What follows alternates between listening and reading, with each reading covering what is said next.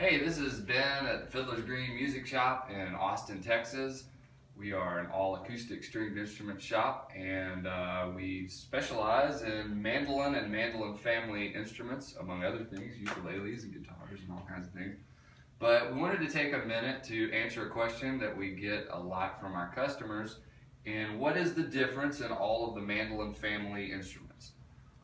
So right now what I'm holding is a mandolin. And then right here we have a mandola.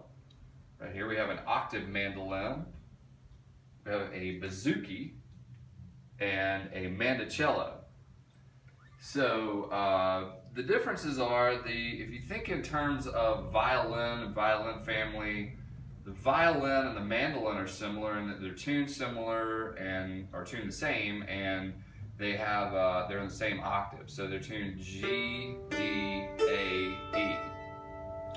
Mandola would be like a viola, and that's tuned a fourth lower. That's tuned C, G, D, A. Okay? An octave mandolin is kind of what it sounds like. It's an octave lower than the mandolin. So G, D, A, E, but one octave lower. And similarly, the mandocello is an octave lower than the mandola, thinking still in violin terms or violin family terms, this would be a cello, and you got C, G, D, A.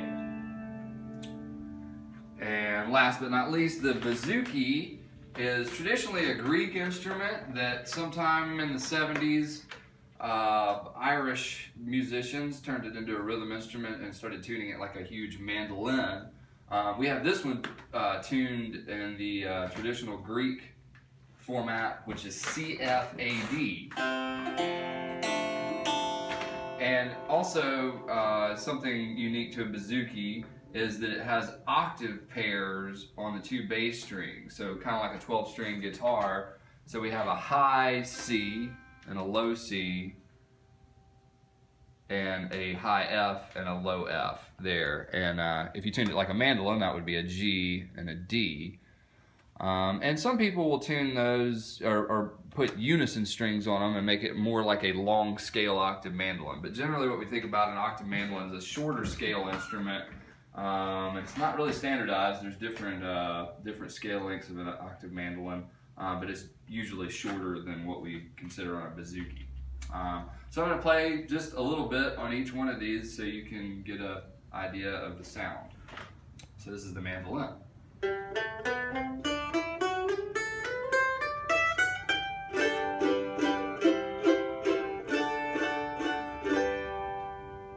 Okay. And then we'll do the mandola. Same fingerings, but it's going to sound different because it's a different key.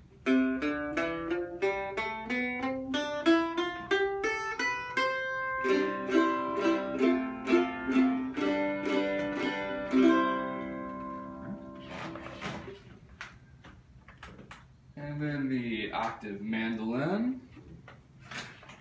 This octave mandolin is by a great local builder named Micah Bruce, by the way. We're really glad to have his instruments. And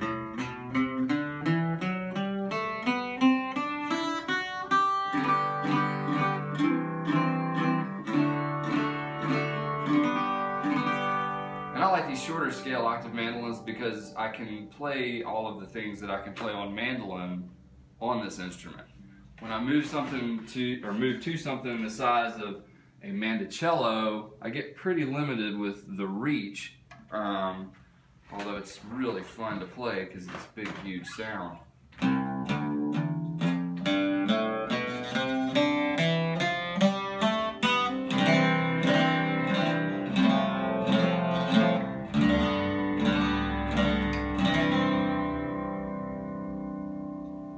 That's a mandocello. And then last but not least, the bouzouki. And since this one is tuned to the Greek bouzouki tuning, this is also, if you're a guitar player, this is relatively the same string to string as the treble 4 strings of a guitar. So if you just omitted these two bottom strings and you wanted to play a G, you just play that string.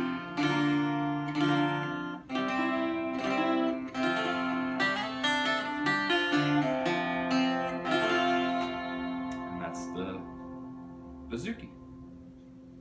So there you go, mandolin family instruments. Have a great day.